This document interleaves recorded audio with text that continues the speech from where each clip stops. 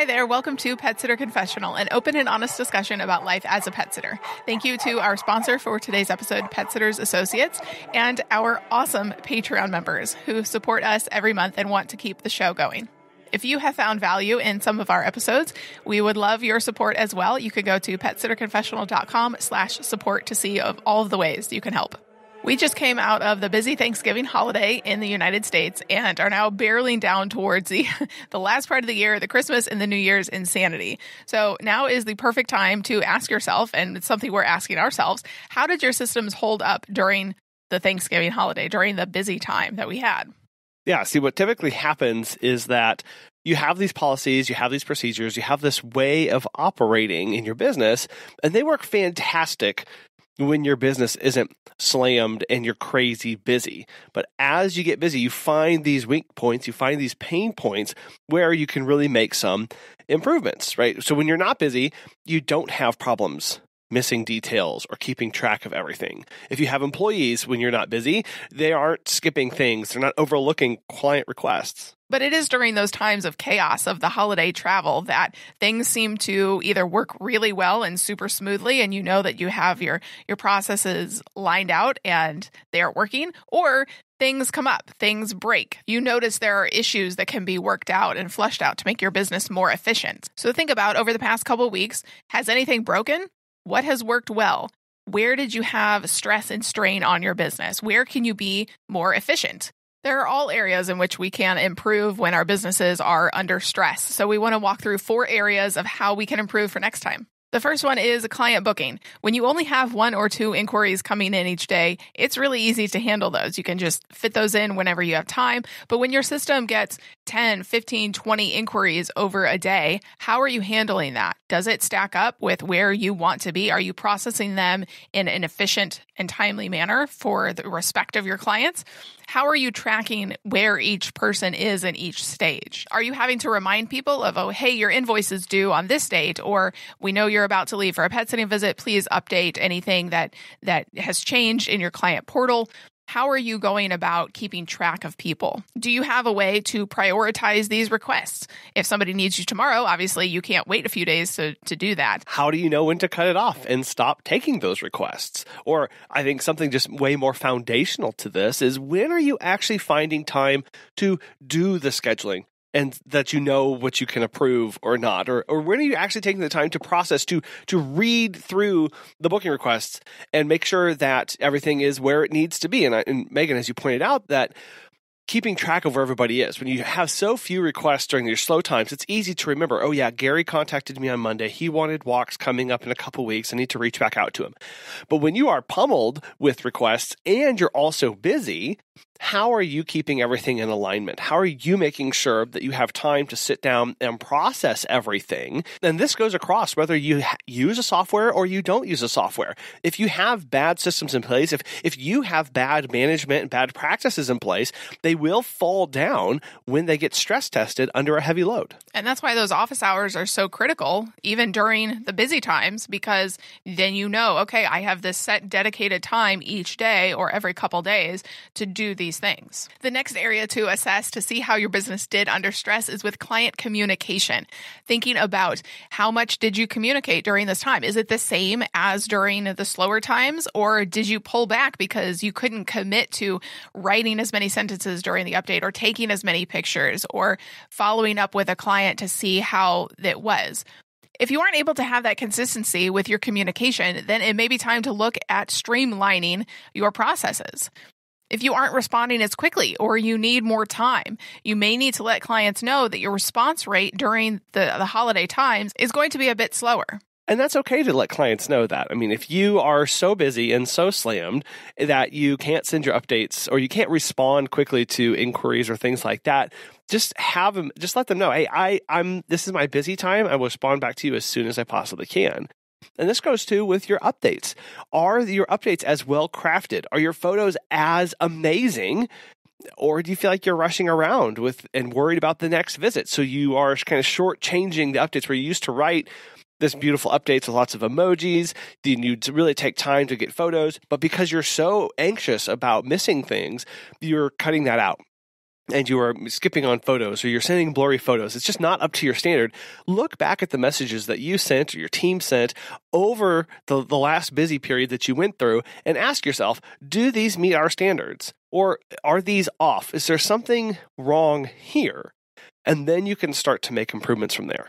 And that leads right into our third area that you can look back on is the scheduling and the time management.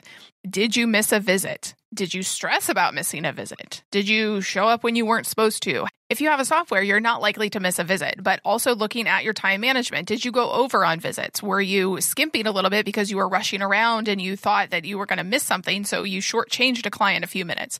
Looking at your employees as well is helpful during this time. Did they go way over on certain visits because they just naturally took longer?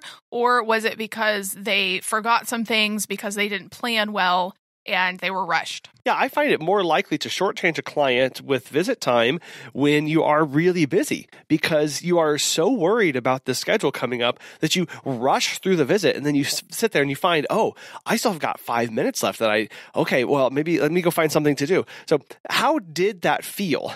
And it may be a little bit hard to think back at this time to understand how you felt in the moment, but take some time to really consider, how did I feel like those visits were well paced? Did I feel like I was rushing around? And you can kind of couple this with how the updates reflected and everything else that was associated with that. But if you were going over on time because you weren't focused or your staff were struggling to put things together and you didn't feel like the time management was there, now is the time to start making some of those corrections. And we're not even just talking about in the visit here. This could also mean your admin tasks. Did you not budget enough office hours because you had too many things to do? You had too many requests coming in and you couldn't process them all because you didn't budget enough time. Well, that's a really great point, is that when we're busy, the administrative overhead goes through the roof. Because when we're busy, yeah, you have more visits, but then you have more things to remember. You have more things to put on the calendar, more people to contact, more people to coordinate with, more. It's just more. And that's all outside of your time actually walking the dog or scooping the litter for the cat. So when we don't account for the administrative overhead that goes along with busy periods, then we really have feelings of being swamped and overwhelmed. And the administrative part can be especially irritating because as we come into our next busy season, the administrative overhead of the booking requests goes up, of people contacting you to see if you're available. That's time that takes up your day. You have to answer those phone calls. You have to respond to emails or the messages to see even if you're available. And while it doesn't feel like much, even if you get 6 inquiries a day and it takes you 4 minutes to respond to each one of them, well, you're bumping up on a half hour of your time that is now eaten up with just people who aren't going to end up using you in the first place.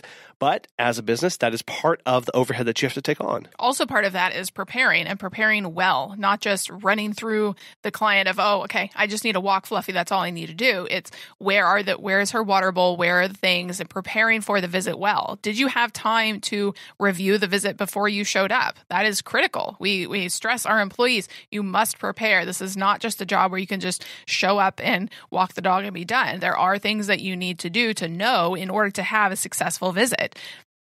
So think about, did you actually review the details and the information? If you are solo, this is probably pretty easy, but at the same time, we can only keep so much information in our brains. We have to write it down at some point. So if you have a software, this is great. It will ease your mind because you can put these details in there. And this is that fourth area that we're talking about of visit details. So we've talked about the area of client booking, then client communication, the scheduling and time management, and now we're actually in the visit. What did you miss? Were there any oversights on your part? Did you forget to sweep? Do you have checklists that you didn't complete, or if you failed to do something that the client specifically asked you to do? Because that's the other thing. During busy times, you have more clients, and each of them have more things that they're going to put on your plate and are going to ask for you or demand that you do for them.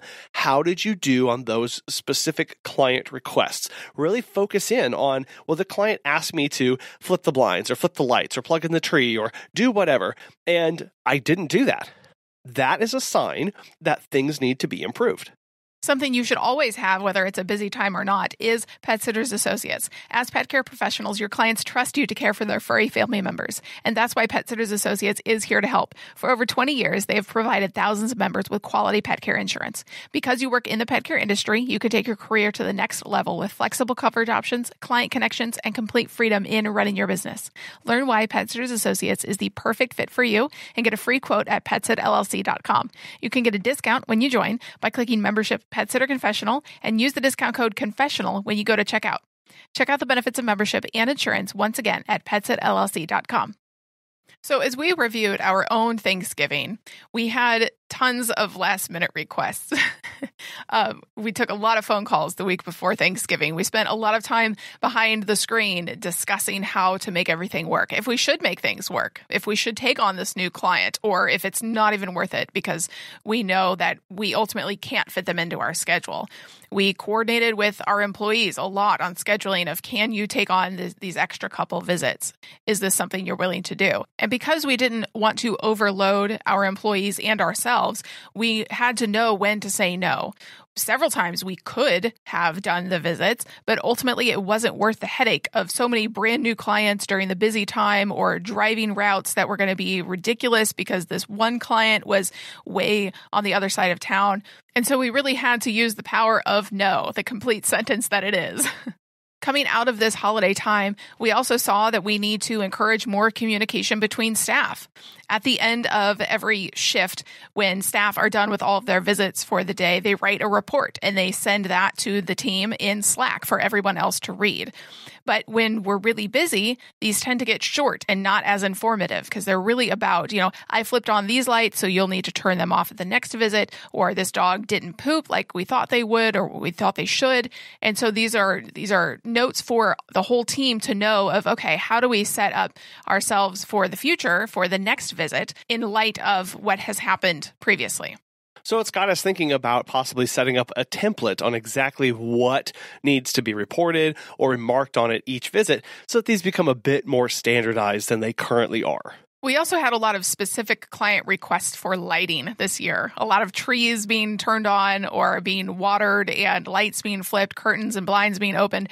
And we're not really sure why this was a major issue this year, but I feel like we did fall down in this area a little bit where we were very busy, and so these things got missed sometimes. So we have added some new ways to surface that information and make it more readily available to our employees. But all this really boils down to what, at the end of the day, it's being rushed. It's not having the time. Booking clients and taking on new requests takes time. It takes time just to read through the request in the email to know if it's going to be a good fit or not. And then we have to take time to respond. It takes time to write good updates, to review your schedule, and to triple check those client details. When the busy times are, it's nothing but time that gets sucked away. And it sucks because during the busy season, it means that we have less time.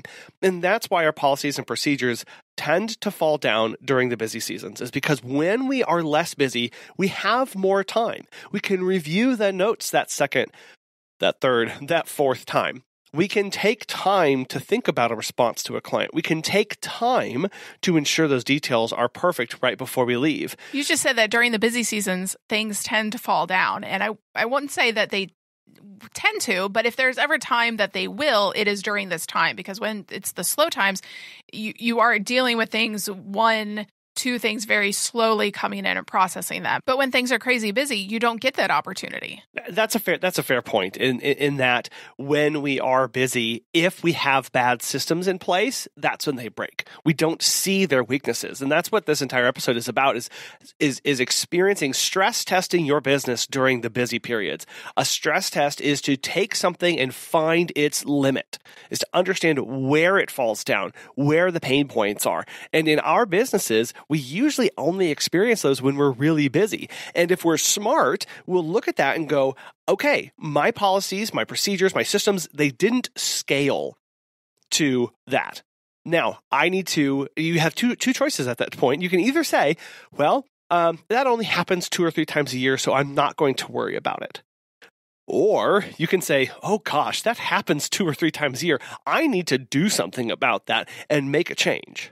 Particularly because the holidays are when we make the most amount of money for pet sitting businesses. So you don't want things breaking when you are the busiest, when you're running around like crazy. So if you're staring down Christmas wondering how you're going to survive because your visits over Thanksgiving or any other time throughout the year were a train wreck, don't worry. We want to walk through some things that can be beneficial for you. Let's start back with our booking, our client requests that we get. You've experienced some pain points here where it didn't go well for you. Well, go ahead and let's look at that. So something that you may try and implement is you may set a stop date for when you're not taking on any more requests, and then post it. Talk about it, share it in newsletters, text it out to clients. This way you won't feel guilty when you have to say no. And you can control the chaos. Again, if the chaos was too much for you and your systems broke down, the first thing you can do is try and control it. Stop the influx. Stop that from coming in so you don't have to worry about taking those on. And Megan, you alluded to this earlier, but set those office hours for when you're actually going to handle the requests and inquiries. If you don't normally do this, where maybe when you're less busy, you can just take requests and do that on the fly whenever, however you want. During the busy season, go ahead and say, you know what? I'm going to set office hours so that I dedicate time for this so that it becomes more manageable for me. And if you have that cutoff time where you're not going to take anything else, if you do get new clients trying to book your services for Christmas, you can automatically say no and not have to waste your time thinking about, oh, where do they live? How does this fit in with my schedule? Can I actually make this work around my other clients? No, you don't have to spend time thinking about that. You can just say, no, we're not doing this. No, thank you. Here's the door. Yeah, it cuts out that administrative time that we get so worried about and consume so much of our days when we're busy. If your systems fell down with client communication, let your clients know, hey, these are my busy times. I am not able to respond as fast as I normally do, but I am working hard to get you in the system, in process as soon as I possibly can. If your visit reports and your photos weren't really up to snuff like they normally are, make sure you still send your usual updates with the same amount of sentences and the same high quality pictures, and don't rush the visit. It can be very easy to do that, but that's not good. That's not a good client experience that you want them to have. We want to have excellence in everything that we do. So continuing to provide the same value that you do, regardless of how busy you are, is going to delight your clients. Because at the end of the day, your client isn't concerned with your busy schedule. They don't care. Yeah, they expect you to actually manage that. That's why they hired you. And they expect you as the professional to have systems in place to take care of that and not shortchange them and not impact their visit. That all they want is that amazing service every single time that you come over, whether you're busy or not. Because again, they don't care about that. They just know that they need you and now you need to execute. So in order to maintain that consistency of client communication, maybe that means something else falls on the wayside when you are having your busy times. Maybe that's not posting as much on social media or worrying about a blog that week. I know we had just done an episode on how you need to continue to market even during the busy times because the slow times are coming. However, if you cannot juggle all the balls in the air at the same time, something does have to fall back. And if that's, I only post 5 times a week on social media instead of 7, then that's what you need to do. Or maybe the month before you know it's going to be very busy for you, you go ahead and set up some automatic postings to go through on social media, or you go ahead and write that blog or 2 ahead of time and have it set to auto-publish on your website so that you are out doing visits and all. Then while you're out doing that, you're taking phone calls, you're doing all this stuff. All of the stuff that you worked on a month ago is now being released automatically on social media, and you're not having to worry about it. Well, and something else you may consider cutting back on is that if you have clients that you're very friendly with, who you normally message back and forth a lot, talking about your day, sharing funny stories, because of the relationship that you've built with them, you need to let them know that your busy season is coming up, or that you're in your busy season and you're not ignoring them. And that you're just going to be focusing on all the cat cuddles and dog kisses. And this is going to do 2 things. One, you're preemptively getting ahead of this to them so that their feelings don't get hurt. And secondly, it is absolving you of guilt so that when they message you with a funny meme that they made using their pet, because that's what you normally do, and you don't respond, you are not feeling guilty about that, and you're better able to focus on your actual work. In terms of troubleshooting how you fell down when you weren't great at time management and scheduling and the client details and all that, it is all about planning ahead, reviewing as much as you possibly can, just like you used to do in school for your final exams. You used to study really hard, hit the books. That is what you have to do. Start reviewing that client information a week ahead of time. Rehearse the list of clients in your head. Know where you're driving to. This client, then this client, then this client. Reviewing that information all the time. To keep it top of mind in your head. Because again, when you're busy, you don't have time to sit and think, who's next, what's going on, blah, blah, blah, blah, blah. It's all about prep work and that review time. So if you felt like you didn't meet your client's expectations or even your own expectations for each client, here's a tip. Write out your own SOPs for every single client. Make an order of operations list for every single one with what tasks you want to do first and second and third, and write all that down. And I know what you're thinking, right? You're thinking, oh, but I'll remember. But sure you won't, right? It didn't happen the last time. Just trying to remember harder isn't the answer here. Writing all of that down means that it's less mental clutter for you. It means not having to rely on your sleep-deprived brain. It's all written out and ready to be followed. We do this with our more complicated visits, but we do it a lot of times for clients who we need to hit specific things of, at the 8 a.m. visit, I'm doing this. At the 12 p.m. visit, I'm doing this. At the 9:30 p.m. visit, these are the things that I'm doing. So that we create these little internal checklists and SOPs so that we have and we know exactly what we're supposed to do in that visit. And we're not saying to go on autopilot here. That is not safe either when you're just driving from client to client and you're just kind of going through the motions, and because you're so busy you can't really process any more mentally. We aren't saying that. We are just saying you need to prepare. We all need to prepare, because when we don't, things get missed. The lights don't get flipped, or I missed the third cat box upstairs because I was just focused on the downstairs and I ran out of time. So writing things out really does mean less mental clutter for you. Yeah, which is what we suffer from during the busy times. We have nothing but mental clutter because we're trying to juggle everything even more so than we are during the slow times. And nobody's brain is meant to do all that. It's not, especially when you're sleep deprived and you're nervous and you're rushed and you have everything else going on.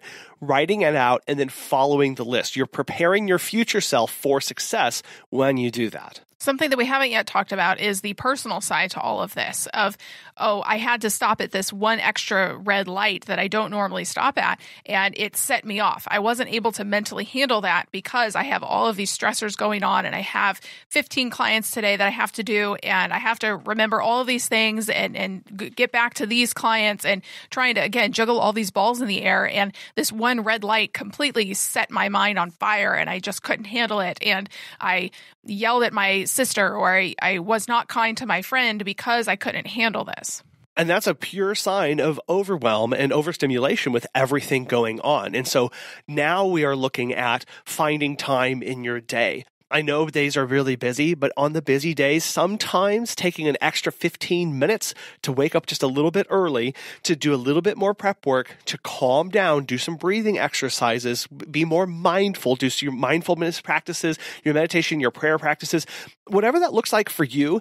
If you don't have those in place right now during the slow times, you must have them in place during the busy times so that you can do something and manage that stress. Because if you are running at 120% for the next 3 weeks, you are going to break. That is going to break you in some capacity. And so now we need to implement these habits of mindfulness. We need to breathing techniques, relaxation techniques, calming down at the end of the day. That's another huge practice.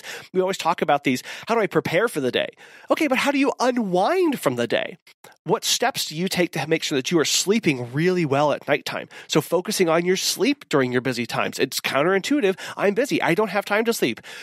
When you're busy, the one thing you need more than anything else is a good night's rest. So are you unwinding from the day in a healthy and appropriate manner? Or are you are you running right up until you just physically drop and collapse in your bed, wake up the next morning still in the same clothes, and go and try and execute? These practices, again, they're harder to implement if we are not doing them during the slow periods because we don't have the good muscle memory. We don't have the good practices in place in our days, and we don't prioritize them during the slow periods. So now we're trying to make them an importance during the busy times. that's even harder. So right now, if you looked back and you saw that you were personally, emotionally, physically a mess during the busy times, start doing some practices today and implementing that, finding that space today, or going to your calendar in 2 weeks and making that time, setting that time aside right now as a reminder so that you can be better prepared in that way. And then also doing daily reviews as well. If you need to remember something, put a reminder app on your phone. I have to do this thing at this client, and put it in the calendar of that event. So when you arrive at that address, you'll get the reminder. Instead of hoping that you're going to remember, you now have an alert on your phone that says, I have to check for this when I get there. Yeah, and when you pin that, and every phone can do this, whether you use Android or iOS, your Reminders app has a point to put in a specific address. So that as you arrive to that, you're going to get a little pop-up on your phone. This is a great way to catch those little details, especially if you are specifically worried about remembering it. Stop worrying about it. Put it into a system, put it into a place so that it's off of your plate. And then those daily reviews are going to help you get ahead for next time so that you're looking out a week at a time. And then each day you're reviewing what you have to do so that you can pull up those SOPs. You can make sure that you make those notes, set those reminders for your phone to prepare you for success. And one last thing that was a challenge for us during our busy time last week was we some of our clients love to leave notes on the counter. They love it so much. They want us to review the information during the visit. Well, no, we have a software for a reason. We say all the time in our emails and on our social media, update your portal. This is very important so that we can review this ahead of time so that we aren't wasting time in the visit reading your 5 or 6 pages of notes. We love clients that are very detailed and have specific requests. We love fulfilling those, and we want to do that with excellence. But at the same time, if we are reviewing 6 pages of notes in your visit and it's only a 30-minute visit, that's taken up at least 5 minutes where we could be spending time with the cat or the dog. Or even more time as you're trying to understand their handwriting, make sure that everything makes sense. So right now, maybe you have some clients that booked over a busy period and they're also booking over Christmas or the New Year's, and they are notorious for leaving notes. Message them directly. Say, hi, last time you left a note, and I really appreciate that information that you gave me. It helped make sure that I gave the best care possible. In order to ensure that I'm able to review that and execute on it well, please take a picture of the note and message it to me here. If you don't have software, if you do have software, just tell them, hey, take a picture of the note you're going to leave and send that to me so I can review it ahead of time so I'm fully prepared for the visit and I don't have to take that time away from cuddling with Fluffy. Your clients will understand, and it will help you give that opportunity to review that information and ask additional questions before you show up. If you have done an assessment like this on your business and reviewed how you did during a crazy time so you can be better prepared for the next time, we would love to know. You can email us at feedback@petsitterconfessional.com. Thank you for taking your valuable time. And listening to this today. We appreciate you. Thank you also to Pet Sitters Associates, and we will talk with you next time. Bye.